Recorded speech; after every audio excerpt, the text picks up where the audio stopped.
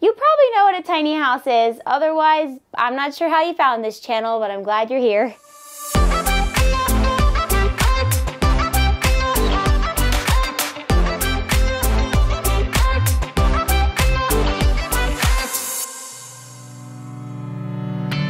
Hi, I'm Amy and welcome to my tiny house. This is Tiny House Big God, a channel where I share all of the details about how my dad and I built this beautiful DIY tiny house on wheels over the course of 2.5 years. If you're new to the channel, be sure to check out the tour that we gave. Now, we're excited to announce that we are starting a new series called Nuts and Bolts, where we give you the details about how to build your very own tiny house from beginning to end. I know a lot of you have been saying in the comments that you want to build your own tiny house or that you've actually already started the process. And in my personal life, I've had a lot of people ask me questions about what I learned along the way. Lucky for you, we took videos and pictures throughout our whole journey, so be sure to be checking in for nuts and bolts. In this episode, I want to talk to you about the very basics of what a tiny house on wheels is and what you need to know before you start planning out your own tiny house. You probably know what a tiny house is. Otherwise, I'm not sure how you found this channel, but I'm glad you're here. A tiny house on wheels is a house built on a trailer specifically made for tiny homes that is transportable. You can take it anywhere you want, which is truly revolutionary for people like me who are in more transitory seasons of life. But because it's on wheels, there are some things to consider. A tiny house on wheels is built differently than a regular foundation tiny home. One of the biggest differences is that since it's going to be flying down the highway, us tiny housers have to follow the rules of the road. Now, if you're like me, you probably haven't been taking a big load down the interstate before this process. So I had a lot of stuff I had to learn. The first thing I want to talk about are the road regulations that you should know when designing the dimensions of your tiny house. Number one, legal height. Because you're going to have to drive your house under things like overpasses, there is a legal limit of how tall your house can be. Now, this varies a little bit from state to state, but my understanding is that most of the continental United States have a law that says your tiny house cannot be any more than 13.5 feet tall. So that means not the actual height of the house, but from the pavement to the uppermost part of your house. And I have heard stories of State Patrol measuring your house with an extremely long tape measure, so you should definitely abide by the rules. In fact, I encourage you to give yourself some wiggle room and plan for a house that's maybe 13'4" just in case. Now, I've heard, not in my state, but I've heard that there are a few other states that do allow for 14-foot tall tiny homes, which if you decide you're never gonna probably move your house, yeah, maybe you could gain another 6 inches of height, which would certainly help your headroom in the loft. But you should really consider the implications of that. It's going to be pretty challenging for you to get permits to move a house that is 14 feet tall in states where that is beyond the legal requirement. Another thing is, let's say for some reason you did get permits, that is going to still make it very challenging for you to actually move your house because a lot of the overpasses are going to be too short for your house to fit under. So I encourage you to go do your own research on that. I am no zoning or road law expert, so you'll have to check that out for yourself. The second thing that you should consider is the legal width of your home. So the legal width of homes, and I believe this is pretty standard all across the United States, is 8.5 feet. This is to keep your house within a lane of traffic, which is actually kind of funny. I think about that sometimes, like, oh, I live in a space that fits inside of the road. Sort of funny.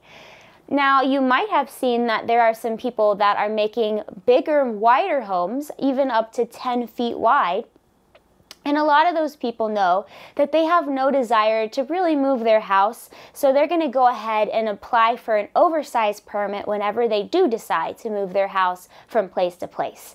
Now again, you should consider this carefully before you make that decision. Number one, the bigger the trailer, the more it will cost. And we're going to talk more about trailers in another episode. But number two, if you have a wide load on your house, that means that for every single state you move your house through, you are going to have to do the paperwork and pay the money for an additional permit to go through that state. For my house, it traveled through probably 5 or 6 different states, which means that would multiply the amount of time and effort and money you'd have to pay to be able to move a wide load that far. Some people say, totally worth it. For my purposes, I knew that I would be moving my house a little more frequently, so I decided to not worry about that. In fact, I actually kind of like my house the way it is. I don't think I would want a 10-foot house. Another thing that you should consider with the width, this is really important and almost bit us in the butt actually, is that width is everything about your house. So for my particular trailer, it is 8 feet wide on the actual trailer, but you have to consider all the layers of your house. So the framing is going to go to the edges of the trailer. Then you're going to have to add your sheathing, either zip boards or plywood or OSB. You're looking at another half, 3/4 inch at that point. Then you need to add your siding. How thick is your siding? Probably at least another 1/2 inch. Then you need to think about all your trim around your windows. That's probably another 1/2 to 1 inch, and maybe 3/4. And then here's the big kicker. You need to think about your roof and your eaves. Now, on a traditional home, when you build a roof, the roof goes out past the home a good bit for a lot of reasons. One of those reasons is that it protects the siding of your house from getting direct impact from weather like rain and sleet. When rain goes straight on the siding, it rots a lot faster, it gets dirtier a lot faster, and it presents you with a lot more upkeep that you have to do as a homeowner. Now, eaves on a tiny house get challenging because we don't have a lot of width to work with. Another thing is your roof, especially my roof is a metal roof. I had to have, I believe it was 1 inch or so of margin of the roof to go past the decking so that the water, when it dripped down off the roof, could then have space before dropping. If you'll ever notice when you pour water down a surface, sometimes it sort of hangs onto that surface on the underside before it actually drops down. You have to account for that because water is the enemy of construction, and wherever it can get in, it absolutely will. So you need a good bit for your roof. Why am I saying all this? Well, that's the kind of stuff that you can consider as you're considering how wide of a trailer to buy. I was under the impression as I was building my house that because I would like to collect rainwater on my roof, I was going to add gutters to my house. You don't usually see gutters on a tiny house, but I wanted to do it. And I wanted to do it all the way through a lot of this process until I realized something. I can't do that because my house is on an 8-foot wide trailer and there is no wiggle room by the time you account for all the sheathing and trim and siding and roof overhang. So I'm sad to say I do not have gutters on my house. I wish I did. If having gutters is something that is really important to you, then you should consider getting a trailer that is slightly narrower in order to accommodate for the dimensions of your gutter. The third thing that you should consider is the weight of your home. And we'll talk more about this when we do the trailer segment, but your trailer is going to come with a legal limit on how much weight it can carry. You absolutely should make sure to not build a house that is heavier than the weight capacity of your trailer. The reason is because a lot of us tiny housers have to register our tiny homes as RVs or travel trailers or just utility trailers with our local DMV. The DMV wants to ensure that you are having a piece of equipment that is roadworthy. If your house is heavier than the weight capacity of the trailer, then your house is not roadworthy, which is a major problem. So please keep that in mind when you are thinking about how big your house is and how heavy it's going to be. Another thing that you should consider is where can you put your house? I get this question a lot and it's pretty complicated. It's very nuanced and you're definitely going to have to do some research for your own locale. But here are different things to consider. What is zoning? Well, you probably know, but zoning are a set of ordinances that exist in each area that are usually for the purposes of keeping that area clean and tidy and a place where people actually want to move there. Some places in some states are very strict about zoning. In fact, the place where I grew up, every single property has a zoning classification attached to it that you can find out through going to the city. And you have to go work within the confines of whatever the rules are for that zoning. So if it's in a residential area, then you have much stricter rules than if it's out in the country, usually. That's just one example. In those environments, it can be pretty challenging to find a place that is tiny house friendly because all of the zonings have different rules associated with them. So how do you figure out where you can put your house? Well, here are some things to consider. There are state rules, there are county rules, there are city rules, and there are neighborhood or HOA rules. So state rules, county rules, city rules, and HOA or neighborhood rules. As a great rule of thumb, you would probably imagine this, but the strictest rule is the one that will be enforced for you.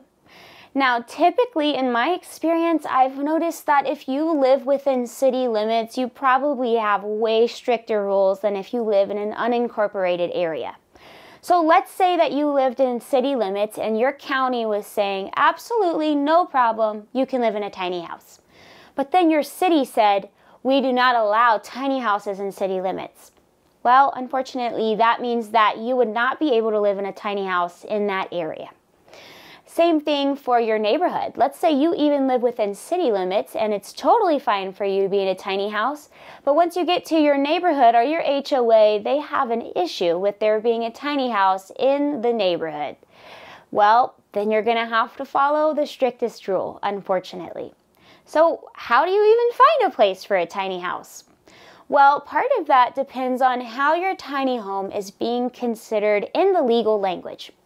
There are some ways to find different interpretations for what your tiny home is, and you can get creative with that, but here are some things to consider.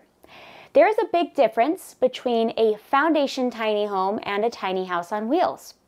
Once you put your house on wheels, in most situations that I've seen, it's considered an RV or a travel trailer. This can be a great thing, or it could be an unfortunate thing, depending on where you live. Some areas that I've seen will allow a tiny house because they consider it an RV. However, they will not allow you to live in an RV full time. So that's something to be aware of. Other places will allow you to live in an RV, but they will require you to move it every certain number of days. So you will have to ask yourself, do I have a vehicle that can move my house, and am I willing to move my house every certain number of days?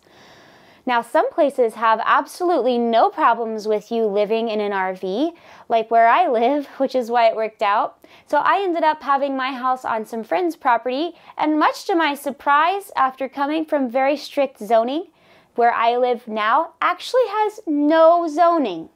No zoning. It's amazing.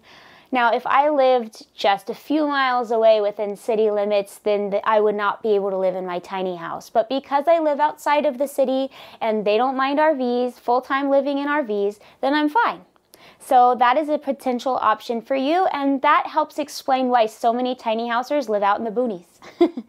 Another thing that you can consider doing potentially is looking at some of the rules about foundation tiny homes.